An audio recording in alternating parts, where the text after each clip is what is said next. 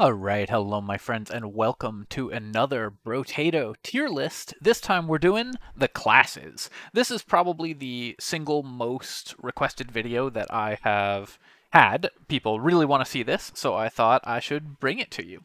So, for this class tier list, I'm going to be talking in detail about each class and how well it performs at getting you a win in Danger 5. I won't be considering the classes for endless mode or challenge runs in particular, so I'm going to be talking a little bit about how I'm going to be judging each class as we go. I'm going to be considering three things for the class. One, how easy is it to actually win in Danger 5? Two, how many different builds can you be successful with this character? So if a character is relatively easy but has a very narrow and constrained build path, I'm going to be ranking it a little bit lower.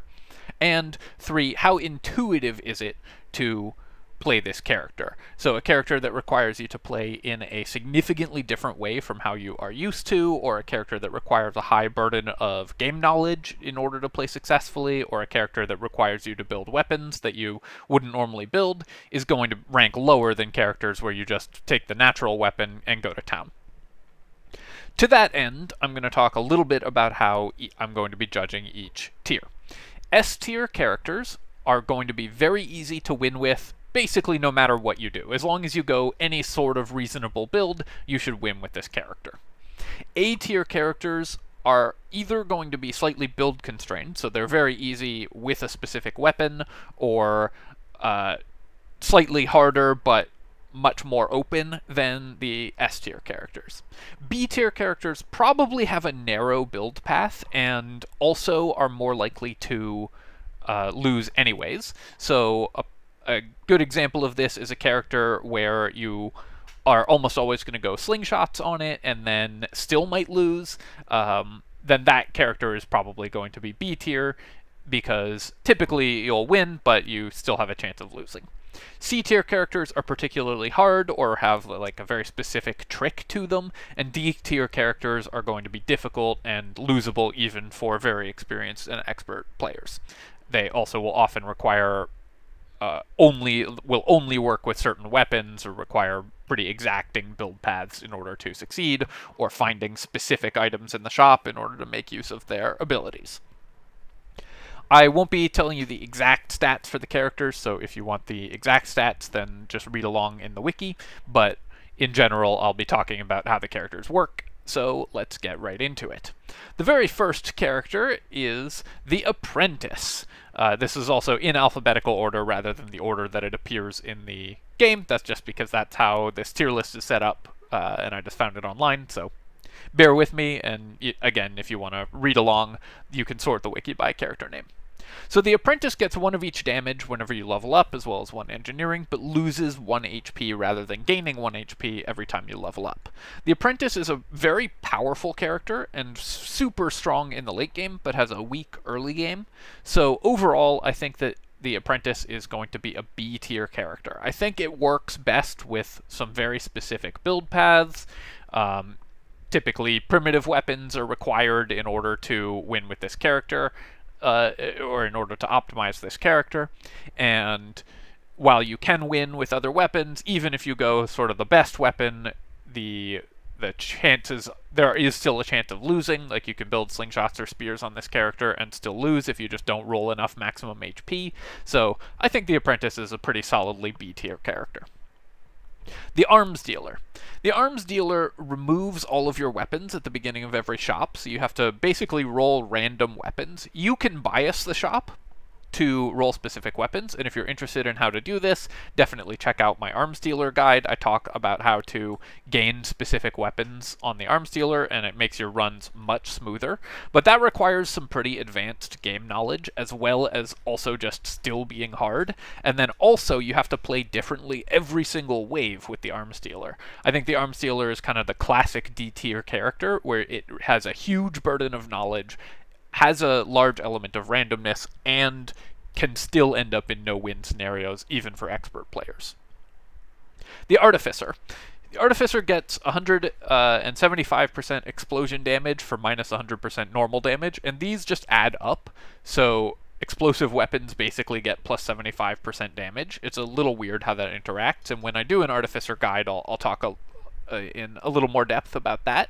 But effectively what this means is that you are forced into using only explosive weapons, so you have a very constrained build path, and when you do use explosive weapons, you just get a minor bonus to explosive weapon damage for the cost of a minor loss in armor.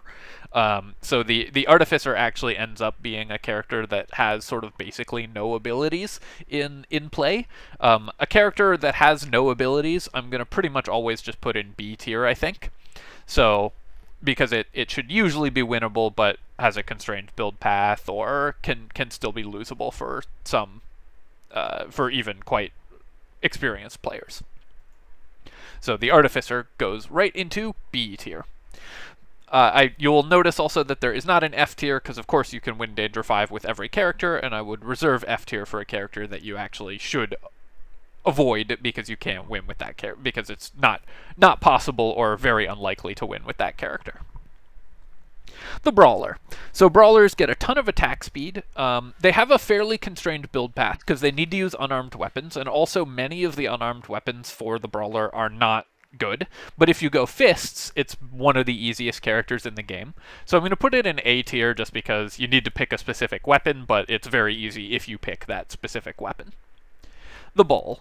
So Bull gets no weapons and explodes. There are two items, being Bloody Hand and Blood Donation, that make this character way, way easier.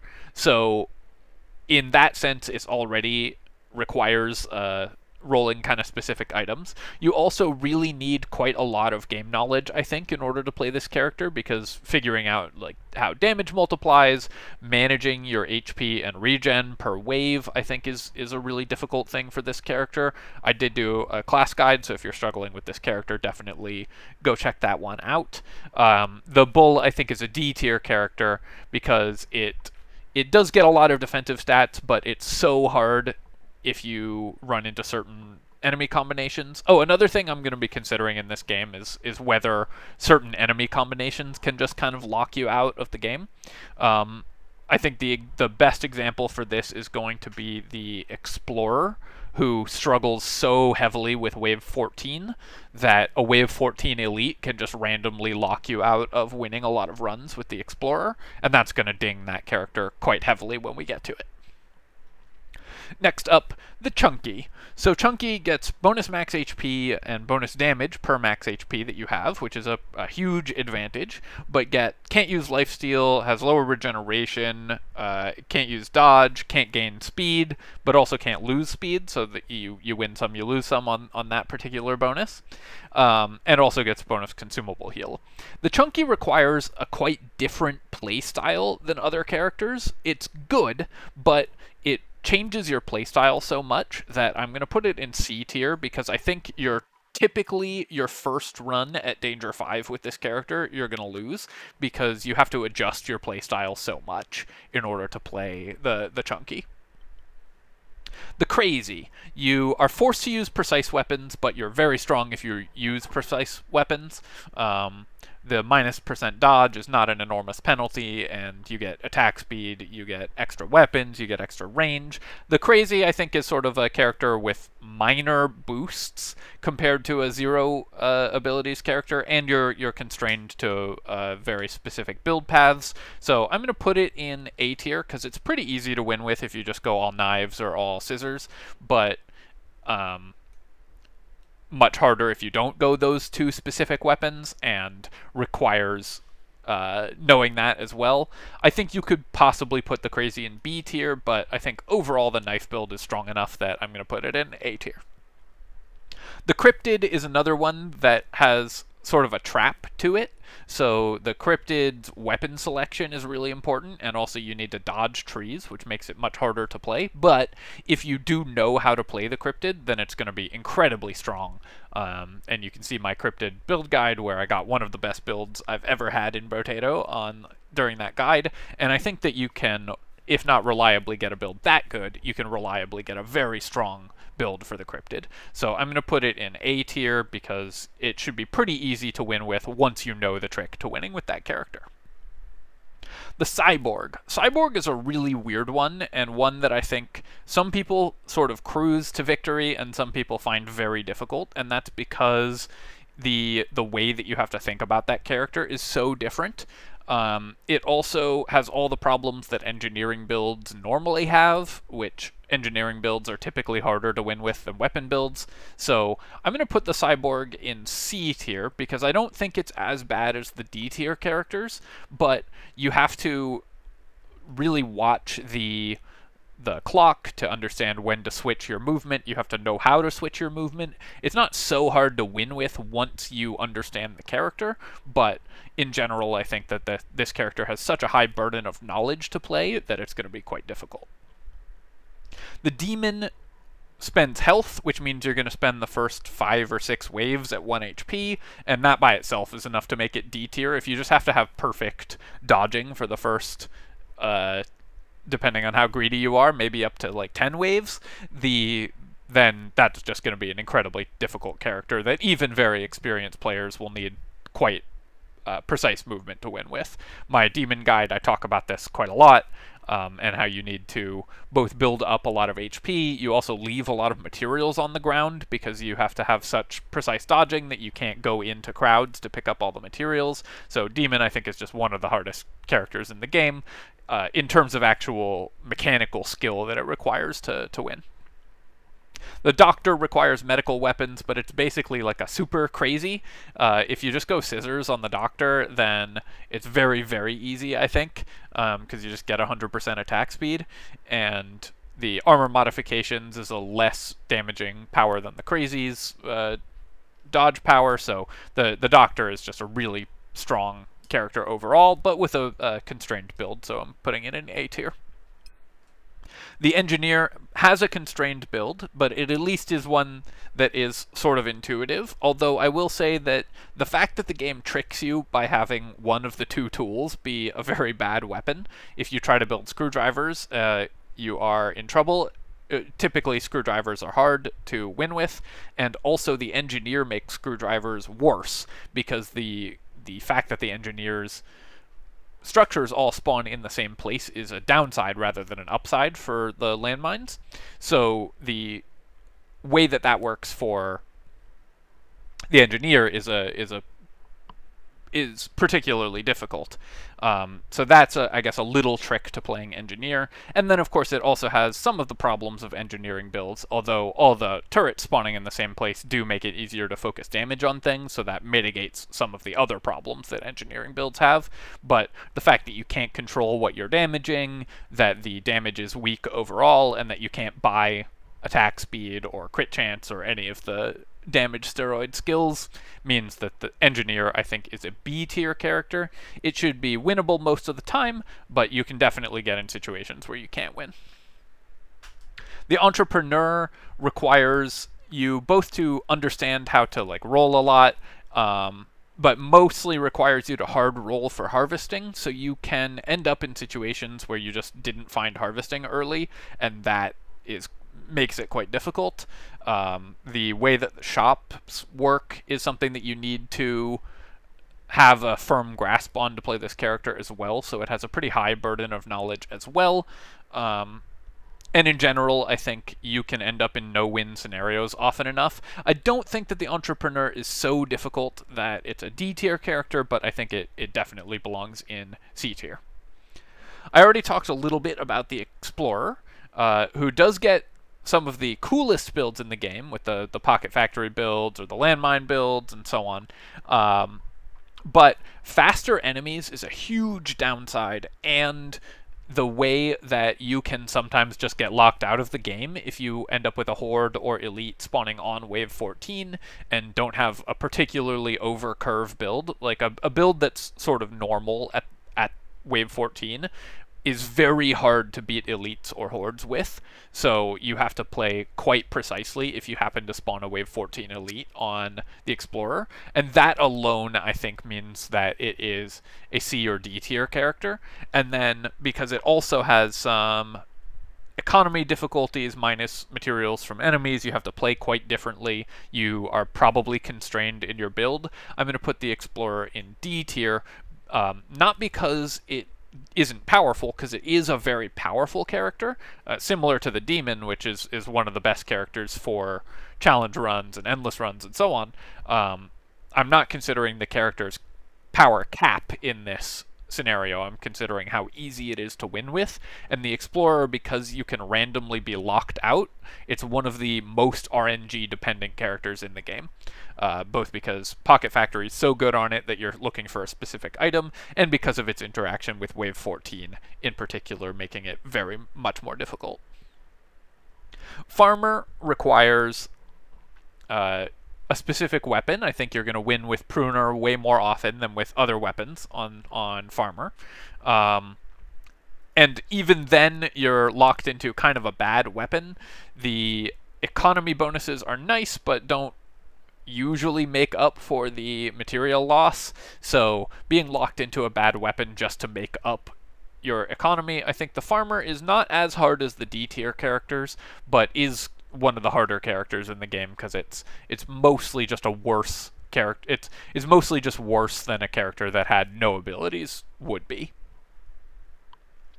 The Fisherman requires quite a heavy burden of knowledge, good movement and dodging, is locked into a very specific build.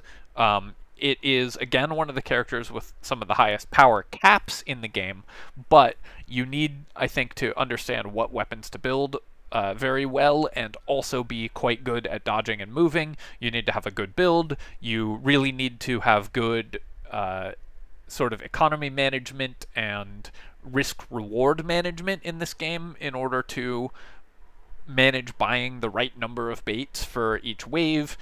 You need to know about how the baits interact with boss waves and so on, so there's quite a lot of burden of knowledge for the Fisherman, as well as requiring some pretty specific movement. I think the Fisherman is very hard and a D tier character. Again, super powerful, very, very high power cap on this character, and you're going to end up dealing thousands of damage with every attack, but the level of difficulty and sort of the percent chance of winning with this character are low and D tier. Generalist is, you get 2 melee damage, you get melee damage when you buy range damage, you get range damage when you buy melee damage, and you have to use 3 of each weapon. I think Generalist basically is as close to a character with no abilities in this game as exists. It has a slight improvement to the shop in that you get to buy both damage types, and that is definitely makes more items profitable for you. But the split weapons are a very slight downside, but for the most part the Generalist just works exactly the way any other character would work, with no upsides, no downsides for most of your builds and for most purposes. So I'm going to put it right in B tier because, like I said, a character that has no upsides and no downsides, I think, is a B tier character. Ghost requires, I think you should understand the math behind dodging and effective HP, the math behind armor and effective HP. I'll talk a little bit about this when I get to a Ghost build, maybe with maybe in Halloween. We'll do the Ghost guide sometime in October, or maybe sooner, depending on how soon I actually get to it. But the Ghost, I think, has a very heavy burden of knowledge for the player, because you really need to understand quite a lot of the math behind the way that the game calculates damage and HP in order to do well with this character, I think, as well as constraining you to one of the worst weapon sets in the game, in the Ethereal weapon. You also can just randomly die, so basically the Ghost is going to end up with a ton of effective HP, but effective HP is meaningfully different from actual HP in that, let's say you have a 90% dodge chance, there's only a 1 in 1,000 chance you get hit 3 times in a row, but if you get hit three times in a row on Ghost, you're instantly dead. So there is a significant element of randomness to this character, and sometimes you'll only be able to take 2 hits in a row, and so on. So this character has a significant element of randomness to it, or requires perfect movement in order to mitigate that randomness, and typically I think you want to mitigate randomness in this game as much as you can. So the Ghost is very, very hard. We're putting it in D tier. The Gladiator. Gladiator is a character that has basically huge bonuses, almost no downsides. Using 6 different weapons is a downside, but the natural build path for Gladiator will get you just a ton of bonus attack speed, so you can build pretty much any intuitive build with the Gladiator, and I think you're going to win pretty easily, so that's an S tier character. The Glutton. Glutton gives you a bunch of explosion damage, and gets you explosion damage when you pick up consumables. The way that this works sort of baits you into trying to build around killing things with the consumable explosions, which is part of your damage, but not all of it. You're going to have to build other things as well with this character. It also requires you to not take damage in order to build your explosion damage percent up, or it locks you into pruners or specific explosive weapons. So it's a powerful character, but one that requires pretty precise handling in order to maximize its ability, has pretty significant downsides, so I'm going to put it in C tier. Again, this is a very strong character that has a very high upside, but just in general, for most newer players, it's going to be harder to win with than many other characters. The Golem can't heal. I don't think we really need to talk too much about that. It requires very specific builds, and it can't heal, so that's just really, really hard to win with. It's a D tier character for sure. The Hunter has some huge downsides. The max HP downside and not being able to use harvesting, also hurting your economy significantly, are enormous downsides and doesn't really get upsides. The percent damage for range is basically not a non-factor. You end up with very little damage from that. So the Hunter is effectively a character that has only downsides, I think, or very, very minor upsides and very few significant downsides and minor upsides. That said, the natural way to play the character is just to buy a lot of ranged weapons, and that's just good enough most of the time anyways. So I'm going to put it in C tier because it's worse than a default character, but it's not as bad as the D tier characters. The Jack. So Jack is one of the characters that I think is one of the most powerful characters, but also one of the hardest. So it's really, really good for challenge runs, really good for endless runs, really good for 182% runs, and so on. Super powerful character, has some of the highest power cap around in the game, just because the extra materials from enemies and the extra damage to bosses are really nice, but the requirement to move pretty perfectly and the fact that elites will often just one-shot you all throughout the game, this character is just really hard to play, so it's a D tier character. I should also note that the game is better for having more characters in D tier. You don't want too many S tier characters in this game because you want new players to have some options for S and A tier characters, but you also want veteran players to have lots of options for challenging characters. So the fact that I'm saying that there are lots of C and D tier characters in this game is not a criticism of the game. In fact, I think that's one of the things that makes this game really good. All right, so the King. The King requires that you understand the shop. And how to, you have to know to combine weapons, you have to play with a fewer weapons than you would otherwise, but the bonuses are, the starting tier 2 weapon and the plus 50 luck is really nice.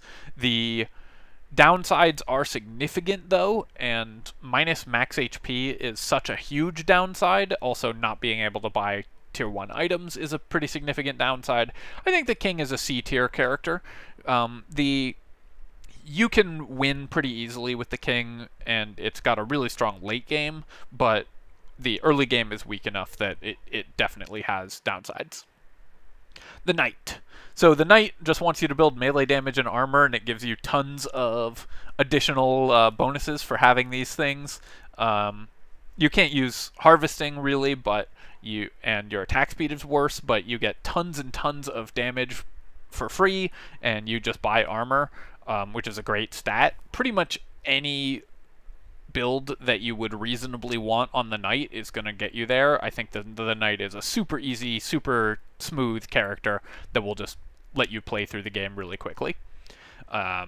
Definitely an S tier character, and my pick for the easiest character to win with, just once you have the right build, but also you can do other builds and it'll work just fine. The Lich. So the Lich, main downside is that your damage is halved. You get tons of defensive stats, which is great, but losing out on a bunch of damage is definitely a problem. You can just build the Lich as a pacifist, though, and that's pretty easy to win with. But you do need to kill some stuff in order to make money on this character. So unlike the pacifist, you don't get to just ignore money completely. Overall, I think that the Lich is quite difficult, but not as difficult as the D tier characters. I'm actually torn between C and D tier. I'm going to put it in C tier, but I think there is definitely an argument for a D tier rating for the Lich, just because it does have some pretty specific build requirements as well. No, I've talked myself into it. The fact is that you also need to understand how the shop, you need to be quite disciplined in what you buy in the shop for the Lich, which makes it much worse as well. And so an experienced player is going to have a much easier time with this character because they are more used to being disciplined in the shop, but a newer player is going to have a harder time with this character because anything that you buy that doesn't help the Lich's core game plan is much more punishing than for other characters. The Loud gets -3 harvesting at the end of the wave, which is definitely an economic penalty, but way more than made up for by the extra enemies and the extra damage. Loud is just huge advantages all around. You can build basically anything. You'll win easily with this character. The Lucky, I think, has some pretty specific builds and also wants to find specific items, but 100 luck is an enormous advantage. And the minus attack speed is bad, but mitigatable. I think that the Lucky is kind of a C tier character. It's slightly worse than a no abilities character, but because you really do want to find more baby elephants or cyber balls, those help this character enormously. So when you're looking for only some specific items, I tend to think that the characters are weaker overall. But if you just build defensive stats and luck on this character, you'll win most of the time. The Mage, like I talk about in my Mage video, the Mage is tricky and does attempt to bamboozle you by picking up the by the intuitive weapon to build on Mage, like the wand or other weapons that apply burning, are actually bad because those weapons don't stack. So the Mage needs you to know to buy tasers instead of those weapons, so that's already a pretty high burden of knowledge, and then you're stuck with a sort of medium weapon. I think that the Mage overall, though, once you know that you can buy tasers on it, is pretty easy to win with, so I'm going to put it in B tier, I think. I was going to put it in A tier, but you can still lose even with the taser build, whereas I think the A tier characters are hard to lose with if you have the right build, and the S tier characters are hard to lose with any build. And I should also say, I don't judge you if you have found any of these the characters I'm placing in high tiers difficult, because everyone has different play styles. So these are going to, some characters that I find very easy are going to be much harder for other people. For example, some people vastly prefer ranged weapons or vastly prefer melee weapons, and so characters that require specific ones of those are going to be harder for those players. If you are someone who just really likes only ranged builds, the Gladiator is going to be tough for you, for example. So there's definitely some variance to how people are going to approach this based on their personal playstyle.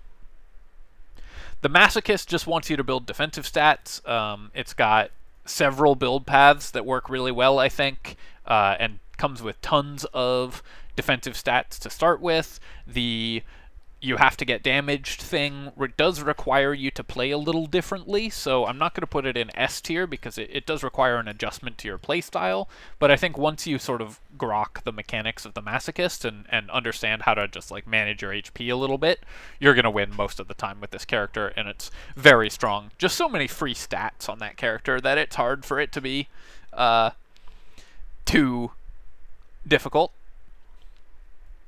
The multitasker, I think you can pretty much just build anything on the multitasker. You basically get double damage, so the minus 5% damage for every weapon you have is not particularly bad, because you, by the time you've capped out on weapons, you have also doubled the amount of damage that you've got. The multitasker is weakest when you have 6 weapons, because then it is the furthest from a normal character's build in terms of overall damage, but you get plus 20% damage that mitigates it. So the Masochist is, at worst, a character that's B tier, because it would just be minus 10% damage, which would be a totally reasonable... like, the Masochist basically can't be worse than B tier, or Masochist, the multitasker can't be worse than B tier, because a character with no other abilities than minus 10% damage would just be a B tier character. That would not be a bad enough penalty to bump you down a tier.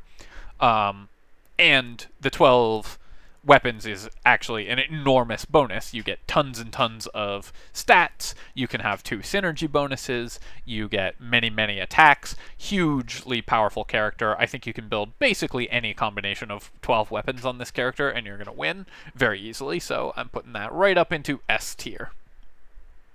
The Mutant gives you triple levels and plus 50% item price. That sounds pretty simple, but I think requires quite a lot of game knowledge. So the Mutant is a character that works out, economically speaking, to being a little worse than most other characters, and also requires a lot of game knowledge. I'm going to put it in C tier.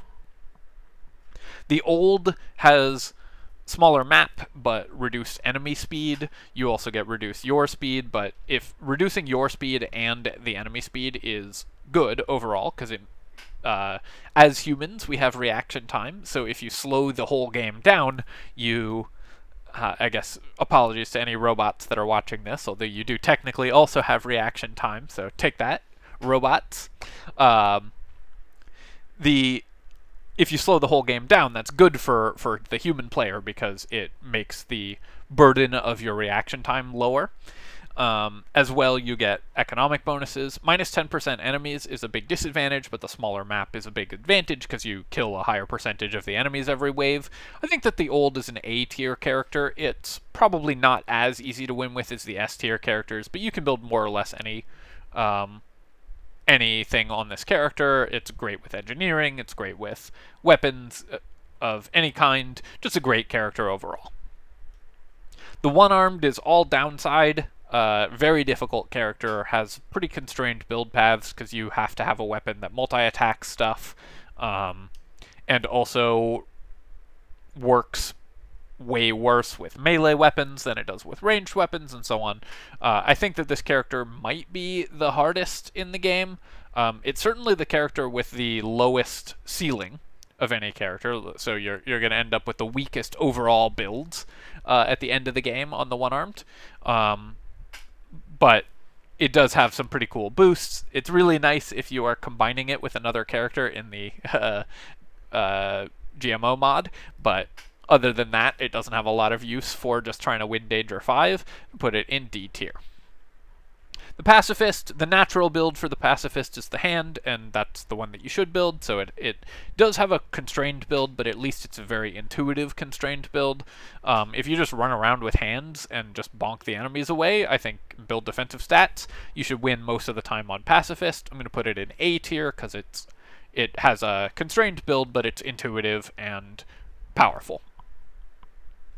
The Ranger is... The max HP modifications are definitely a real downside, but the ranged damage boosts are definitely an upside. Can't equip melee weapons is actually an upside because it improves your shop because they don't show up in the shop, which means that you end up with a much better shop overall than other characters. You only find weapons that you want, so that's actually a pretty significant advantage, and that's true for any character that has you can't equip X weapon. They don't show up in the shop at all, so that makes your shop better. The only exception to this is the generalist, who still gets the weapons of both kinds, even if you're maxed out on one kind. Overall, I think I would say that the Ranger has downsides that more or less match its upsides, so we're going to put it in B tier. The Renegade, just any projectile weapon is going to go nuts on the Renegade. You end up with, as long as you just build all the tier 1 items and the game says, hey, build this one, you don't have it yet, and build a bunch of weapons, you're just going to end up with some truly nonsensical looking build that will do very well, so Renegade's S tier. The Saver is, you get extra harvesting, and you have to hold materials, so you end up worse in terms of overall damage and economy than other characters because of the extra price of items. That ends up being very, very expensive over the course of the game. You also have to do a lot of math, I think, on the Saver in order to sort of maximize your piggy bank every wave and make sure that you are not spending out on items that don't give you a benefit. You also lose out on every % damage item because buying them costs you % damage, and often that exceeds the % damage you'd be getting from the actual item itself. I don't think it's as difficult as the D tier characters, but it's definitely one that has heavy game knowledge requirements and also just overall a very difficult character to play. The Sick. So Sick gets 25% bonus lifesteal. Lifesteal's usually the best way to heal, and 12 max HP, takes 1 damage every second. As long as you use sort of any weapon that will attack relatively frequently on the Sick, this is all upside. The 1 damage per second is, with basically any form of healing, easily mitigated, so the Sick you should be able to build just about anything on and win pretty easily, putting that in S tier. The Soldier. So the Soldier, I think, has one of the greatest disparities between knowing how to play the character and not knowing how to play the character. Once you know that you can just tap the movement keys, the Soldier is all upside, right? So the Soldier, I think, is an A tier character sort of masquerading as a much lower tier character for players that don't know that you can just tap the movement keys. Also probably significantly harder on mobile.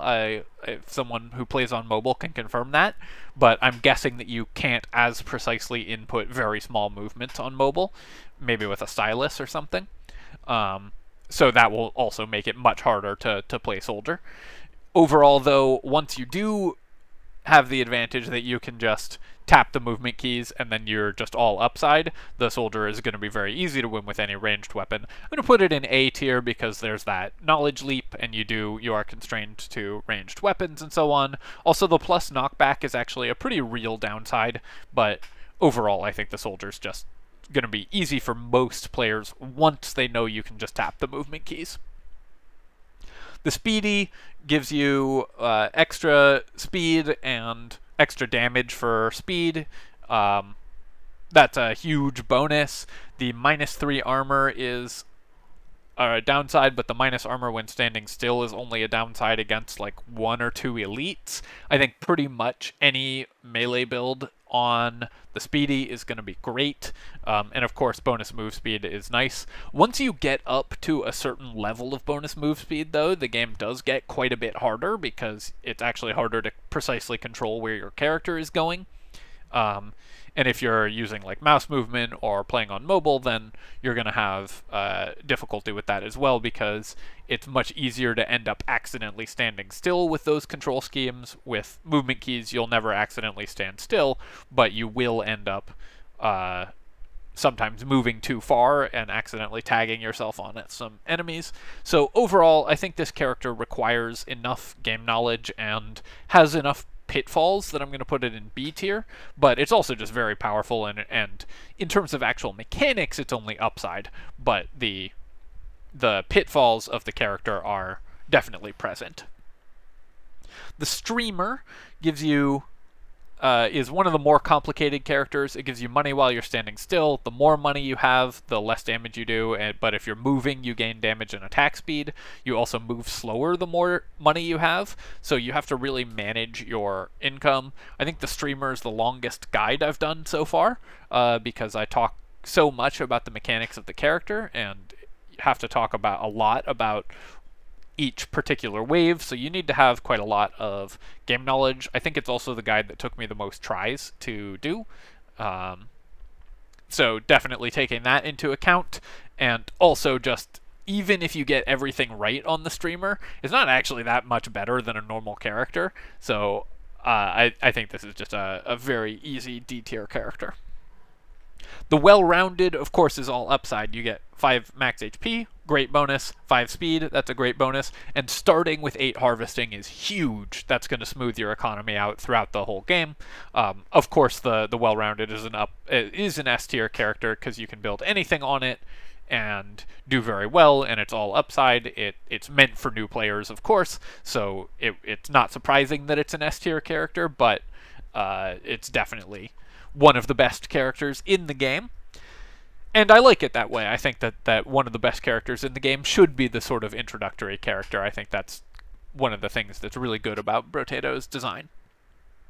And finally, the Wildling. So Wildling, you are stuck with low-level weapons and have to use primitive weapons, but you get 30% lifesteal with those primitive weapons. So this sounds like it's better than it is, because 30% lifesteal is really good, but many primitive weapons benefit a lot from leveling up. So sticks get extra damage as you level them up, slingshots get extra bounces as you level them up, and that's one of the best weapons with lifesteal as well.